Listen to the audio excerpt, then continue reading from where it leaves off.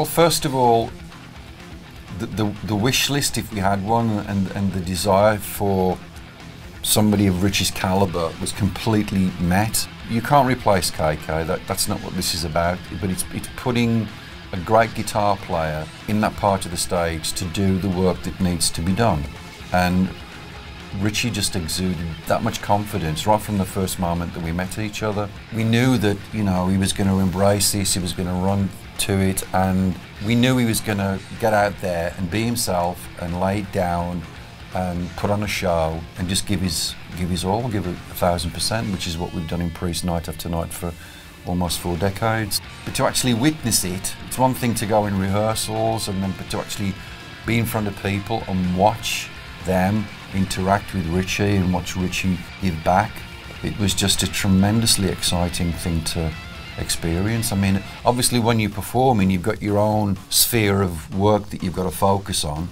Glenn on guitar, you're on bass, Scott on drums, me singing. You're doing your work and you're connecting with everything else, but at the corner of your eye you can see this guy going nuts and you know, throwing the shapes, and crowds just reaching out and really accepting what Richie was giving. For me it was like a mixture of relief and also exhilaration that we were able to continue as a band. Well, I grew up with bands like Priest, you know, and you perfect your moves, if you like, in front of the mirror, you know, I mean, all that sort of stuff, you know, your poses and all that stuff. You know, when you're a kid growing up, you've got the guitar and whatever, even when you don't, you've got the air guitar on you. So you sort of grow up and it goes in full circle, so you sort of know what to do, you know how to carry yourself, and obviously it doesn't happen overnight. You do a lot of groundwork, a lot of gigging in pubs and clubs, and honing your craft outside of the instrument, you know. It was kind of natural to sort of fit into that environment. I'd played big stages before, obviously lower down the bill. It was kind of a natural thing, which you've been working towards in front of the mirror for decades. So it came pretty natural, really. It became better because of Trent's involvement in Ray Ogilvie from Skinny Puppy, who was, you know, in the mixing and the engineering. Somebody put me in touch with Bob Marlette, who introduced me to John Lowry, Johnny Five, and we just started to jam.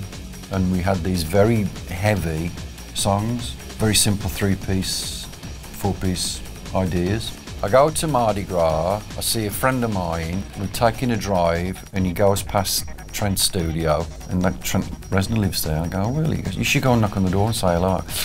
I don't do that kind of thing, because I've always been a big Nine Inch Nails fan. So we're driving around, and then we drive around again, and then, you know, it's one of these fake things. I said, stop the car. He goes, you're going to go where? I said, just stop the car, Get out the car, walk across the street, knock on the Sharon Tate door, tap, tap, tap.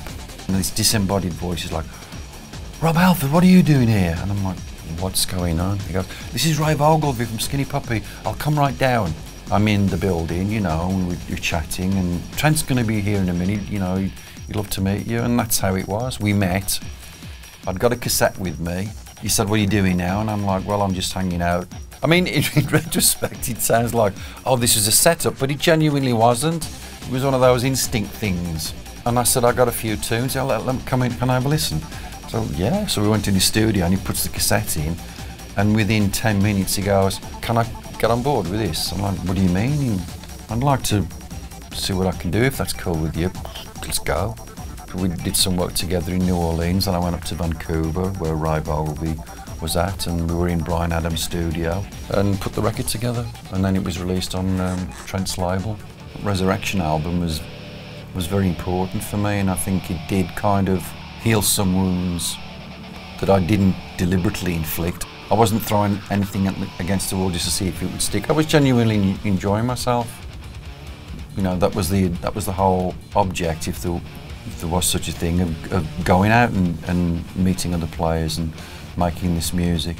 I believed in what we did and had fun with it, but I think I was able to kind of really and truly understand how important Priest was in my life by being away from the band.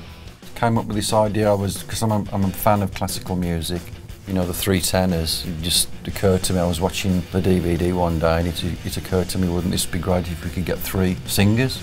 And we'll call it the 3 tremors, which I instantly trademarked.